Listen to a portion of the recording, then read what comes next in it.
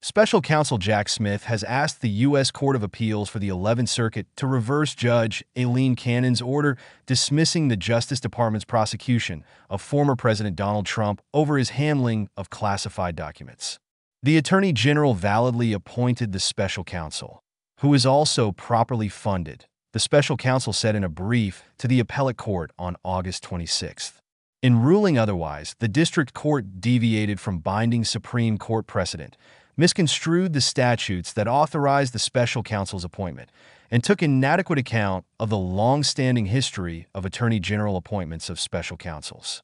Cannon ruled in July that Smith's appointment as special counsel violated the U.S. Constitution, specifically the Appointments and Appropriations Clauses.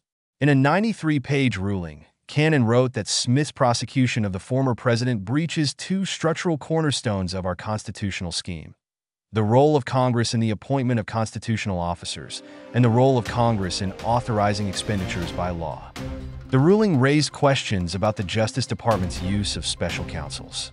The judge ruled that Smith was an inferior officer, which requires Congress to authorize the Attorney General to appoint him as special counsel, which didn't happen. This